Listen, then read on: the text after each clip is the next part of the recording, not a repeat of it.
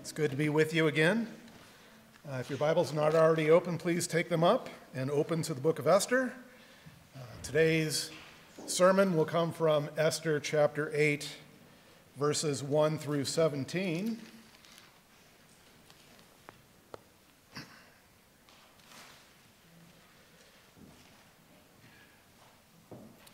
Well, in our study of the book of Esther, we have been witnessing the invisible hand of the God who is there through the free actions of sinful men and women to bring about his will for the good of his people and for his own glory. That's kind of been the reoccurring theme throughout the book of Esther, the providence of God, the unseen God who is there, faithful always to his covenant people. Last month, in our study, we witnessed the destruction of Haman, the enemy of the Jews. And in a key reversal of the narrative, the one who possessed all power and all influence and all resources, this very man was hanged on the gallows that he had designed for Mordecai. Through this, we are reminded of God's great faithfulness to his covenant people, even in light of our unfaithfulness to him. We also see in Haman's destruction on the gallows that he had built for Mordecai a foreshadowing of Jesus' triumph over Satan and sin and death through the cross of Jesus Christ. I know this sermon series I've entitled The God Who Is There, but it could very easily be the gospel according to the Old Testament. Because on every page of this book, we are continually being pointed through types and shadows to the finished work of Jesus Christ on the cross of Calvary on behalf of his people. Though the cross was designed to humiliate and to destroy the Son of Man, it became the instrument of God's glory and the means of salvation for all who look with faith to Jesus Christ crucified and resurrected. Well, in our text for today, we will further witness the Lord's reversal of the plot against his covenant people. And so I've broken my exposition of today's text down under three primary headings. First, in verses 1 through 2, we encounter a replacement within the executive. A replacement within the executive in verses 1 through 2. And then second, in verses 3 through 14, we'll explore the reversal of the edict. The reversal of the edict in verses 3 through 14. And then finally, in verses 15 through 17, we'll examine the result of the counter-edict. The result of the counter-edict. The replacement within the executive, the reversal of the edict, and the result of the counter-edict. That's the outline. That's where I hope to go this Lord's Day by the grace of God. And so please take up your Bibles with me, and please follow along as I read aloud and listen to the word of the Lord. On that day, King Ahasuerus gave to Queen Esther the house of Haman, the enemy of the Jews. And Mordecai came before the king, for Esther had told what he was to her. And the king took off his signet ring, which he had taken from Haman, and gave it to Mordecai. And Esther set Mordecai over the house of Haman. Then Esther spoke again to the king. She fell at his feet and wept and pleaded with him to avert the evil plan of Haman the Agagite and the plot that he had devised against the Jews. When the king held out the golden scepter to Esther, Esther rose and stood before the king. And she said, "If it please the king, and if I have found favor in his sight, and if the thing seems right before the king, and I am pleasing in his eyes, let an order be written to revoke the letters devised by Haman the Agagite, the son of Hammedatha, which he wrote to destroy the Jews who are in all the provinces of the king. For how can I bear to see the calamity that is coming to my people? Or how can I bear to see the destruction of my kindred?" Then King Ahasuerus said to Queen Esther and to Mordecai the Jew, "Behold, I have given Esther the house of Haman, and they have hanged him on the gallows, because he intended to lay hands on the Jews. But you may write as you please with regard to the Jews in the name of the king, and seal it with the king's ring. For an edict written in the name of the king and sealed with the king's ring cannot be revoked. The king's scribes were summoned at that time in the 3rd month, which is the month of Sivan, on the 23rd day, and an edict was written according to all that Mordecai commanded concerning the Jews, to the satraps and the governors, to the officials of the provinces from India to Ethiopia, 127 provinces, to each province in its own script, and to each people in its own language, and also to the Jews in their script and their language. And he wrote in the name of King Ahasuerus and sealed it with the king's signet ring. Then he sent the letters by mounted couriers riding on swift horses that were used in the king's service, bred from the royal stud, saying that the king allowed the Jews who were in every city to gather and defend their lives, to destroy, to kill, and to annihilate any armed force of any people or province that might attack them, children and women included, and to plunder their goods on one day throughout all the provinces of King Ahasuerus, on the 13th day of the 12th month, which is the month of Adar. A copy of what was written was to be issued as a decree in every province, being publicly displayed to all peoples, and the Jews were to be ready on that day to take vengeance on their enemies. So the couriers, mounted on their swift horses that were used in the king's service, rode out hurriedly, urged by the king's command, and the decree was issued in Susa, the citadel. Then Mordecai went out from the presence of the king in royal robes of blue and white, with a great golden crown and a robe of fine linen and purple. And the city of Susa shouted and rejoiced. The Jews had light and gladness and joy and honor, and in every province and in every city, wherever the king's command and his edict reached, there was gladness and joy among the Jews, a feast and a holiday. And many from the peoples of the country declared themselves Jews, for fear of the Jews had fallen on them. People of God, this is the unfailing, inerrant Word of God. Thanks be to God. Let us pray. Our Father and our God, we have come here hungry and thirsty for your righteousness. We have placed ourselves by faith under the ordinary means of grace that you have appointed for your glory and for the good of our souls. And so we ask, Father, that you would send your Holy Spirit to minister to us, to take this word that is proclaimed and to apply it to every heart and mind that is gathered here.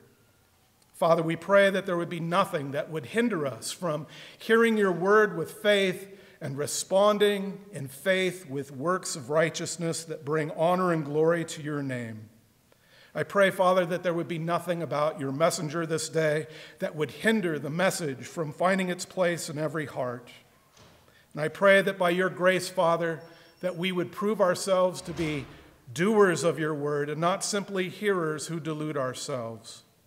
We ask above all else, Jesus, that you would be exalted in this hour through the preaching and the hearing of your word. I ask now, Father, that the words of my mouth and the meditations of our hearts would be acceptable in your sight. For, Lord, you are our strength, our rock, and our Redeemer. We pray these things humbly in the good and precious name of our risen Lord and Savior, Jesus Christ. Amen. Well, with Haman hanged on his own gallows for his impropriety and threats against the queen, we now read in verse 1 of chapter 8, "On that day King Ahasuerus gave to Queen Esther the house of Haman, the enemy of the Jews." And when the author of Esther says that the king gave his queen the house of Haman, what he means to say is that Haman's estate and that his fortune and that even his own children became hers to do with as she saw fit. It was a common practice among the Persians, and other rulers in this region and in this time to seize the property of those who were executed as traitors to the crown. In fact, the Greek historian Herodotus recorded that the property of an executed traitor reverted to the king, who could dispose of it as he saw fit and at his will. And since Ahasuerus believed that his queen was the one wronged by Haman, the king bestowed the confiscated estate to Esther. This was seen as justice. But Haman's estate was so large that it was impractical for the queen to manage it. And so, picking up in the last half of verse 1, we read, "And Mordecai came before the king, for Esther had told what he was to her." Now, you'll remember that in chapter 7, Esther had outed herself as a Jew. And now she has told the king of her family relation to Mordecai, who had 5 years earlier, you'll remember, saved the life of the king by reporting an assassination plot against him. And so the king called Mordecai into the court, and in verse 2, we encounter a replacement within the executive. That's our first point, a replacement within the executive. We read there in verse 2, "And the king took off his signet ring and gave it to Mordecai, and Esther set Mordecai over the house of Haman." And so not only is Mordecai over the household of Haman, but by receiving the king's signet ring, in fact, the very ring that Haman had been previously given by the king, Mordecai now had been elevated to the position that Haman had held prior to his execution. And so now Mordecai is the prime minister of the empire and second only to the king. And we know that the signet ring was a sign of the king's trust and friendship. And as one commentator notes, quote, "The bestowal of the signet ring conveyed legal authority to act on the king's behalf," end quote. And so through this replacement within the executive, we witness yet another reversal in the story of Esther. And you'll remember that reversal is one of the key themes in the book of Esther. God providentially reverses and overturns the sinful actions of human beings in order to produce his glory for the good of his people. And here we see a prime example. Haman's fall was followed by the rise of Mordecai, whom he had sought to destroy. Haman plotted, but providentially, Mordecai was rewarded with both Haman's position and his property. Well, it seems that providentially things have turned out very well for both Esther and Mordecai. But even though there has been a favorable replacement within the executive, Haman's decree concerning the destruction of the Jews is still in place. And so in verses 3 through 14, we need to explore the reversal of the edict. How is God going to reverse this irrevocable law of the Persians? And so I want to point out 3 facets of this reversal for us, 3 facets for you note takers. First, in verses 3 through 6, we encounter Esther's request. This sermon is brought to you by the letter R today. I'm just putting that there. Esther's request. Beginning in verse 3, we read, "Then Esther spoke again to the king. She fell at his feet and wept and pleaded with him to avert the evil plan of Haman the Agagite and the plot that he had devised against the Jews. When the king held out his golden scepter to Esther, Esther rose and stood before the king."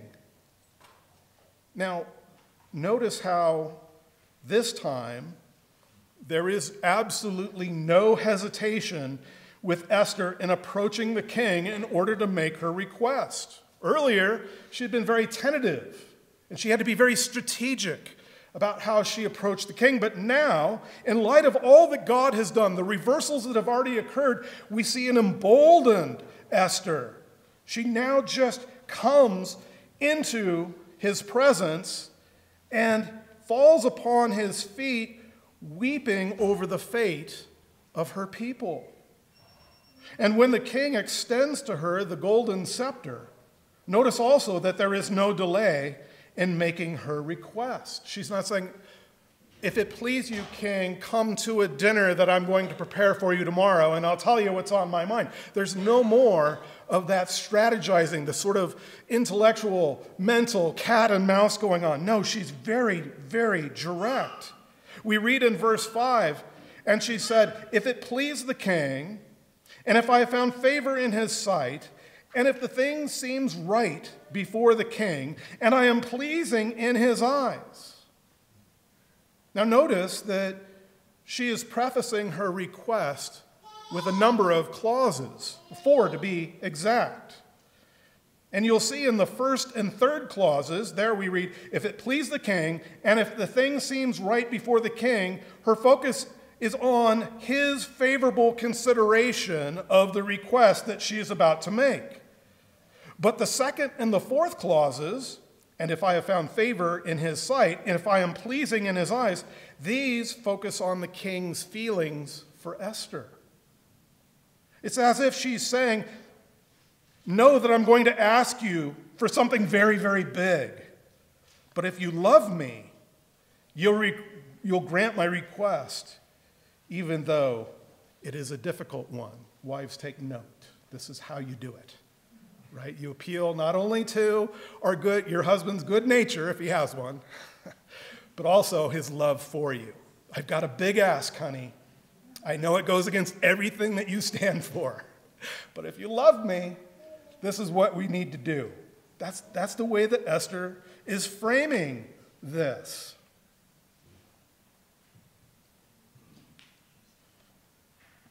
And then continuing, in verse 5, we discover her request. Let an order be written to revoke the letters devised by Haman the Agagite, the son of Hammedatha, which he wrote to destroy the Jews who are in all of the provinces of the king. So we see that her request is for the reversal of the edict that Haman had set out commanding the destruction of the Jews. Her desire is that the king would revoke the irrevocable law of the Persians. That's a big ask. Everyone knows that the law of the king cannot be reversed, but that is exactly what she is boldly asking that the king do. And notice Esther's continued shrewdness in making her request. She does not in any way mention the king's name in association with the edict. Rather, she mentions only Haman's name, therefore making him solely responsible for the decreed genocide of her people. And in verse 6, notice that Esther's appeal is both personal and emotional, designed to tug on the heartstrings of Ahasuerus. She says to the king, "For how can I bear to see the calamity that is coming to my people? Or how can I bear to see the destruction of my kindred?" She's tugging at his heartstrings, but she is not insincere. She is not manipulating him. She has completely identified herself with her people. And this has been a glorious progression throughout the book of Esther. First, she's like, I'm not a Jew. I don't know these people. I'm just going to go with the flow. But now she is so identified. Even though her life has been spared, she cannot bear to live thinking that the welfare of her people is still in doubt. And so with great sincerity, she makes this extremely emotional appeal to her king. And this is one of only 2 places in the whole book of Esther where Esther actually shows her emotions. The other, you'll remember, was back in chapter 4, verse 4, when after receiving news that Mordecai and the Jews throughout Susa were in sackcloth and ashes, mourning and lamenting Haman's decree, there we were told the queen was deeply distressed. And so in this very tenuous book where the fate of the Jews is always at question, Esther has generally played her position or her cards held closely to the vest.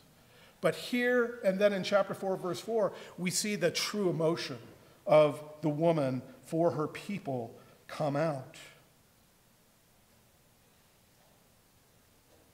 Both times, the queen's emotions are displayed over her concern with the well-being of her people. And so, moved with compassion for the plight of her people, Esther requests from the king a reversal of Haman's edict. But second, in verses 7 through 8, we'll find the king's response. The king's response. We've already considered Esther's request, but now we'll find the king's response. Ahasuerus, confronted with the emotional pleas and request of the queen, gives his response, and there we read, "Then King Ahasuerus said to Queen Esther and to Mordecai the Jew, 'Behold, I have given Esther the house of Haman, and they hanged him on the gallows, because he intended to lay hands on the Jews. But you may write as you please with regard to the Jews in the name of the king, and seal it with the king's ring. For an edict in the name of the king and sealed with the king's ring cannot be revoked.'" Now, in essence, Ahasuerus' response to Esther's request was that he could not and he would not revoke Haman's edict, which was issued in his name and sealed with the ring. It's as if he's saying, well, you can write what you want, but I can't revoke what's already been written. So it's kind of almost like a, hey, be wise in how you write this, because whatever is written in my name and sealed with my signet ring, this is an irrevocable statute within the empire. No matter how much the king may have wanted to help his queen by revoking Haman's statute, ultimately his hands were tied. For everyone knew that the law of the Persians and the Medes could not be repealed or revoked. But in denying a reversal of the original edict, Ahasuerus leaves a way open for Esther and Mordecai to counteract Haman's decree and to allow the king to save face. The third facet is found in verses 9 through 14 as Mordecai drafts a report to the Jews. So armed with the king's blessing to write as they please, and in possession of the king's signet ring, which will make whatever they write authoritative, we read beginning in verse 9, "The king's scribes were summoned at that time in the 3rd month, which is the month of Sivan, on the 23rd day.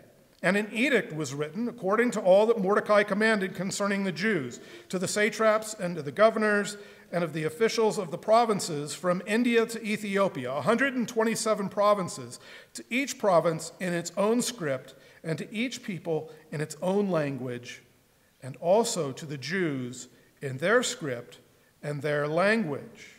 Now, that may sound very familiar to you. I know I read it earlier, but if it's ringing a bell, it's because the language here in this chapter that we're considering is exactly parallel to the language in chapter 3, verse 12 and following, when Haman industriously set himself to write his edict concerning the destruction of the Jews just 2 months earlier. The big difference is that Mordecai's edict is also written in the language of the Jews. And we also see in verse 10 that Mordecai used the royal delivery system to swiftly distribute his counter edict throughout the empire with the greatest possible speed. And this also parallels Haman's process in chapter 3. But it is in verses 11 through 13 where we find the substance of the report. And there we read, "The king allowed the Jews who were in every city to gather together and defend their lives, to destroy, to kill, and to annihilate any armed force of any people or province that might attack them, children and women included, and to plunder their goods on one day throughout all the provinces of King Ahasuerus on the 13th day of the 12th month, which is the month of Adar."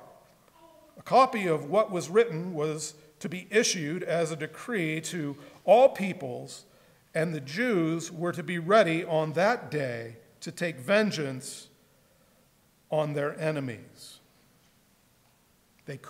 Ahasuerus couldn't revoke his earlier precept, and so by allowing Mordecai and Esther to write this, which is pretty much an undoing of everything that Haman had written, what he's actually doing is legalizing civil war within his empire, which is just amazing. Mordecai's report to the Jews and to all the inhabitants of the kingdom was a perfect counteraction or counter-reaction to Haman's evil edict. Haman's decree called for offensive action against the Jews, but Mordecai's report called for the Jews to take defensive action against those who would seek to do them harm. Haman's statute commanded non-Jews to destroy, to kill, and to annihilate all Jews, young and old, women and children, in one day, the 13th day of the 12th month. And Mordecai's report commanded the Jews to do the same to any who would seek to carry out Haman's command against them. Haman's edict encouraged the plundering of the Jews, and Mordecai's report allowed the Jews to plunder those who sought to kill them.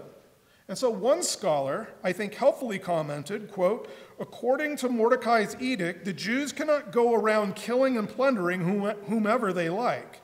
They are permitted to fight only against those armed forces that attack them. Thus, Mordecai's edict perfectly counteracts Haman's edict and seeks to neutralize its effect." His report is a point-by-point reversal of Haman's edict. And verse 14 records, "So the couriers mounted on their swift horses that were used in the king's service, rode out hurriedly, urged by the king's command, and the decree was issued in Susa, the citadel." And although it is true that the Jews were a small minority within the empire, I think that news of Haman's dead corpse suspended on the gallows that he had designed for Mordecai, and Mordecai's replacement of Haman as the king's prime minister were clear signs that there had been a reversal in the plight of the Jews. And the pagans of the empire, who always were watching for the signs of the times, could only conclude that the unseen God of Israel was there and fighting against all who opposed his people.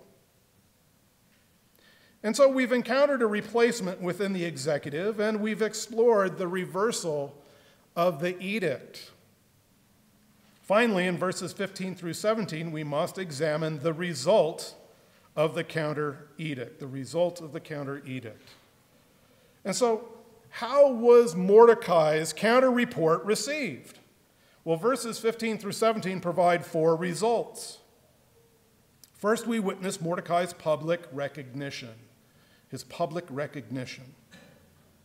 The king had rewarded Mordecai's loyalty by promoting him to the position that Haman had held within the court. In verse 15, we see that his new station was publicly recognized. We read, "Then Mordecai went out from the presence of the king in royal robes of blue and white, with a golden crown and a robe of fine linen and purple."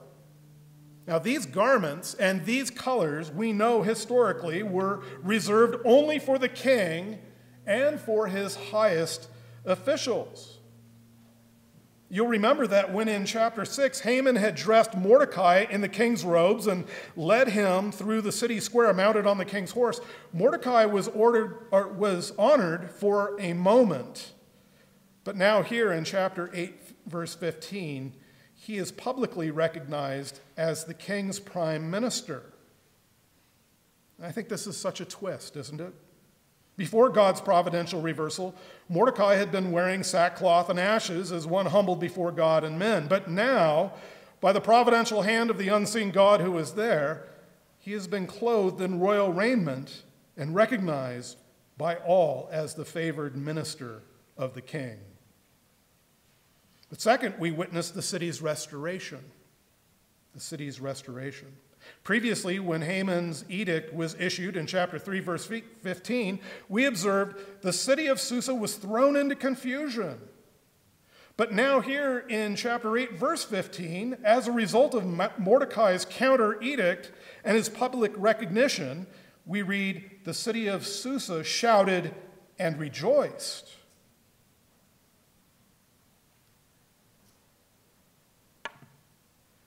Shouted and rejoiced. What a reversal in a very short amount of time.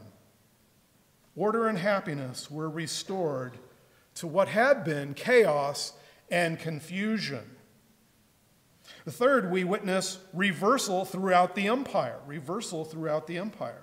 In response to Haman's edict, chapter 4, verse 3 records of the Jews, and in every province, wherever the king's command and his decree reached, there was great mourning among the Jews, with fasting and weeping and lamenting. But here now in chapter 8, verse 16, we read, the Jews had light and gladness and joy and honor. 4 negatives are reversed into 4 positives.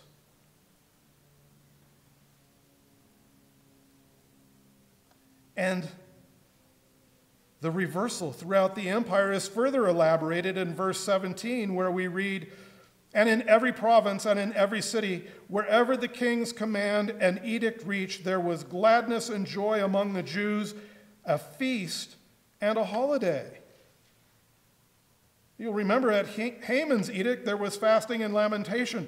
But at Mordecai's counter edict, there is feasting and a holiday. What a radical reversal. And fourth and finally, we witness respect among the pagans.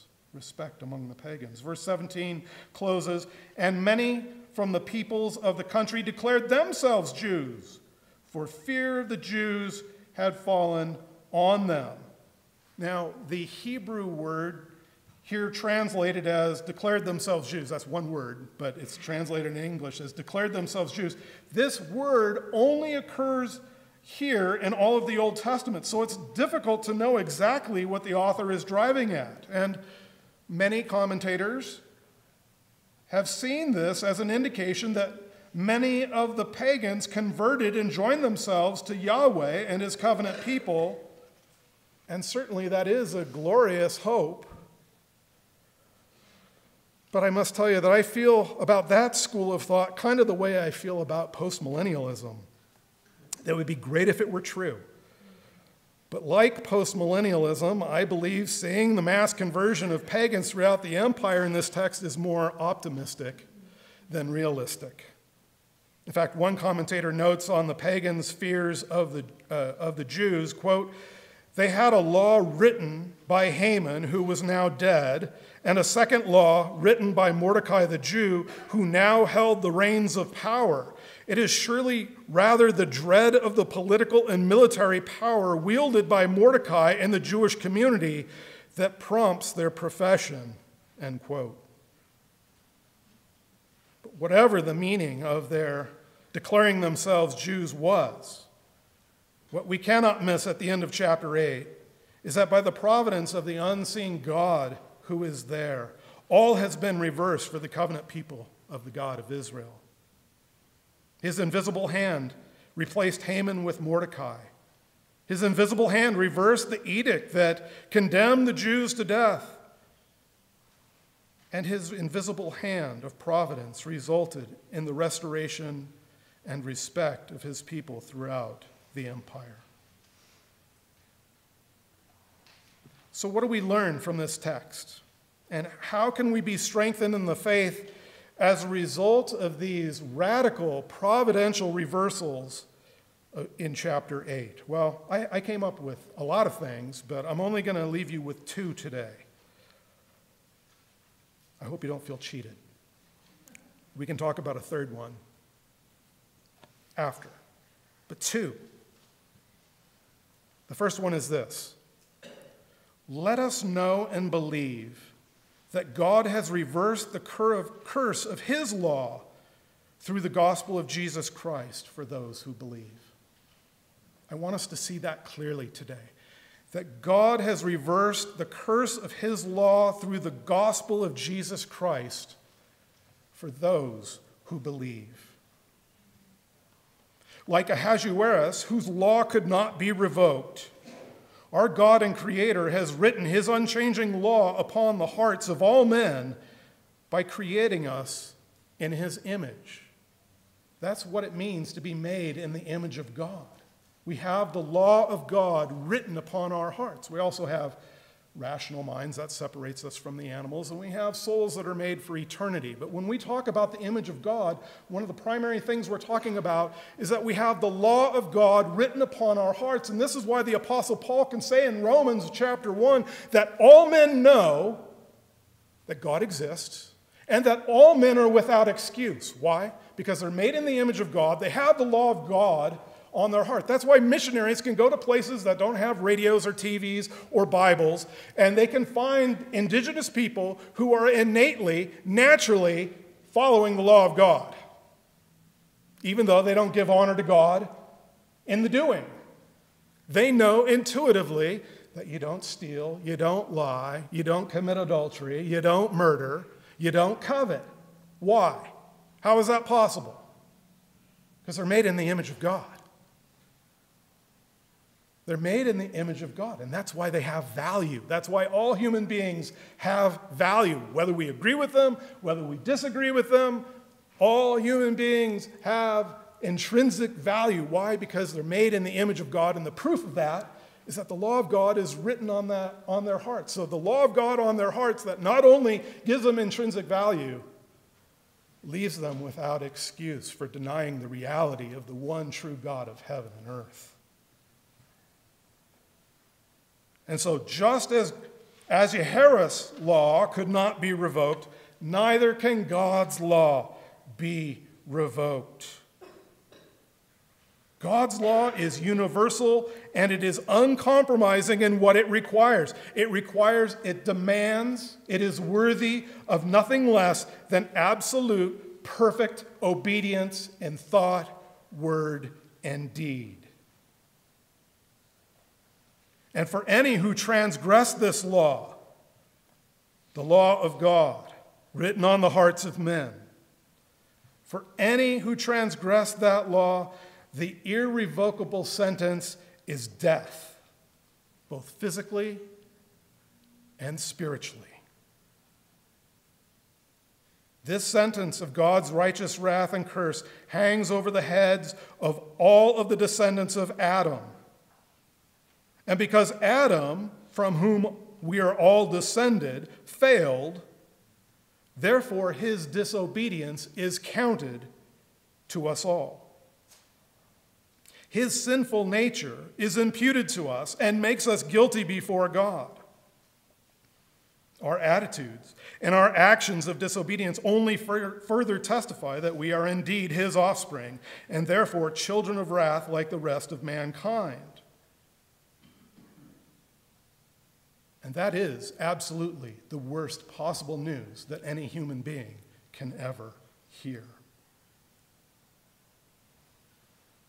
But hearers, the glorious good news is that though God has not revoked his unchanging law that demands our just death and condemnation for our innumerable offenses against it, he has, through the gospel of his beloved Son, Jesus Christ, issued a counter edict that leads to reversal, restoration, and eternal reward for those who believe.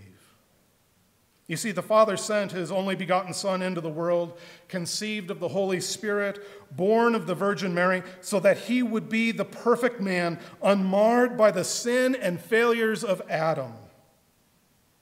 Without having his holy heart enslaved to sin, Jesus could, and Jesus did, offer unto his God and Father perfect conformity and obedience to his irrevocable law.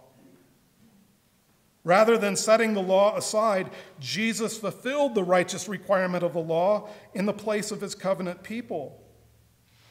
And as a perfect man who rendered perfect obedience, he gave himself as the perfect offering for the sins of his people.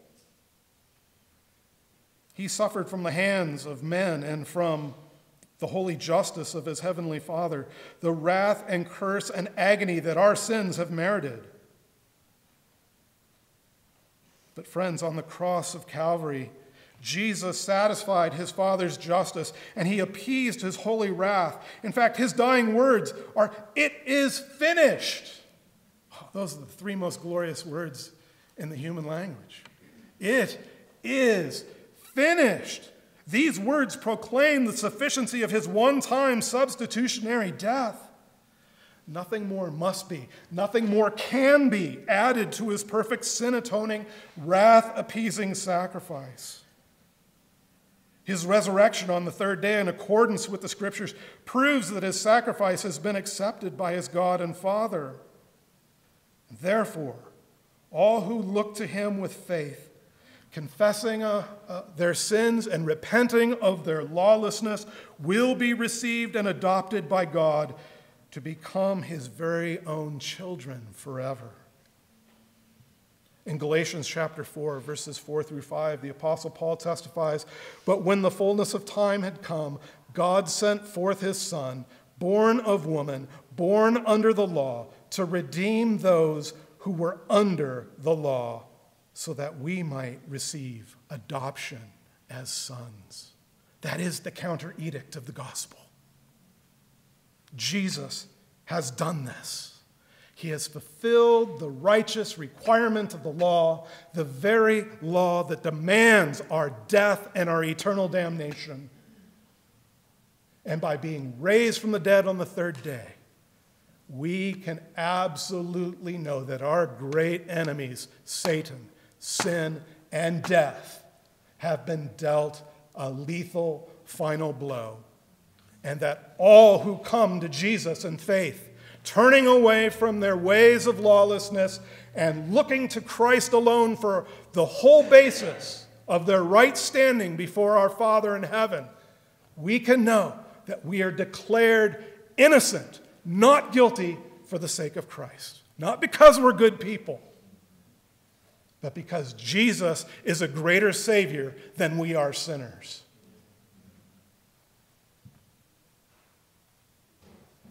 And so, sinner, know that the law that cannot be changed condemns you to suffer God's wrath and curse, both in this life and the life that is to come.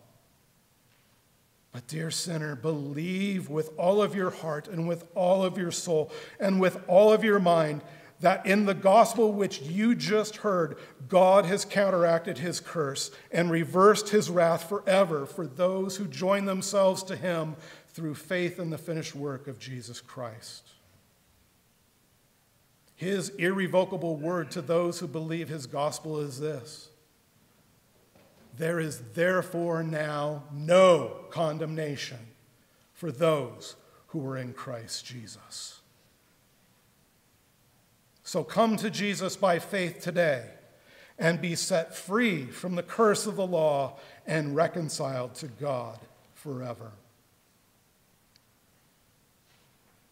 The final application is this: let us praise Christ for his perfect mediation and intercession. Let us praise Christ for his perfect mediation and intercession. Now, throughout this sermon series in the book of Esther, I have endeavored over and over and over again to draw our attention to how Esther foreshadows and points us to Jesus Christ. I think that this is most clearly seen in her willing mediation between the king and the people of Israel. And so, beloved, please do not miss the parallels to our great high priest, Jesus Christ, in our text today. Just as Esther, full of compassion, pled with the king to reverse the edict of destruction that stood against her people, so too Jesus has pled and continues to plead for his Father's grace and mercy to be poured out upon his people from every tongue, tribe, and nation. In fact, on the night before his crucifixion, Jesus prayed to his Father for the faith and for the sanctification and for the perseverance of his people. Do you want to hear the real Lord's Prayer? Turn in your Bibles with me to John chapter 17. I'm not dissing the Lord's Prayer. Jesus taught us a formula by which to pray. When you pray, pray this way, right? These are the bullet points. Hit these things. But if you want to know how your great high priest intercedes for you and me who believe, John chapter 17 This is the real Lord's Prayer. Beginning in verse 1. When Jesus had spoken these words, that is, the words of the upper room discourse in John's Gospel, when Jesus had spoken these words, he lifted up his eyes to heaven and said, Father, the hour has come.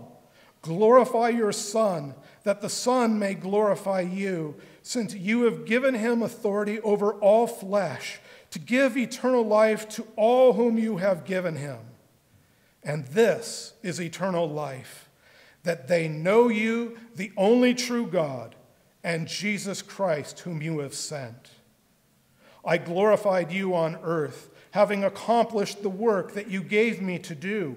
And now, Father, glorify me in your own presence with the glory that I had with you before the world existed. I have manifested your name to the people whom you gave me out of the world. Yours they were, and you gave them to me, and they have kept your word. Now they know that everything that you have given me is from you. For I have given them the words that you gave me, and they have received them and have come to know that in truth that I came from you, and they have believed that you have sent me. I am praying for them. I am not praying for the world, but for those whom you have given me, for they are yours. All mine are yours, and yours are mine, and I am glorified in them. And I am no longer in the world, but they are in the world, and I am coming to you. Holy Father, keep them in your name, which you have given me, that they may be one, even as we are one. While I was with them, I kept them in your name, which you have given me. I have guarded them, and not one of them has been lost, except the son of destruction, that the scriptures might be fulfilled. But now I am coming to you, and these things I speak in the world, that they may have my joy fulfilled in themselves. I have given them your word, and the world has hated them, because they are not of the world, just as I am not of the world. I do not ask that you take them out of the world, but that you keep them from the evil one. They are not of the world, just as I am not of the world. Sanctify them in the truth. Your word is truth. As you sent me into the world, so I have sent them into the world. And for their sake, I consecrate myself, that they also may be sanctified in truth. I do not ask for these only, meaning the apostles. I do not ask for these only, but also for those who will believe in me through their word. That's you and me. That they may all be one, just as you, Father, are in me, and I in you, that they also may be in us, so that the world may believe that you have sent me. The glory that you have given me, I have given to them, that they may be one even as we are one, I and them, and you and me, that they may become perfectly one, so that the world may know that you sent me and loved them even as you loved me. Father, I desire that they also, whom you have given me, may be with me where I am, to see my glory that you have given me because you loved me before the foundation of the world.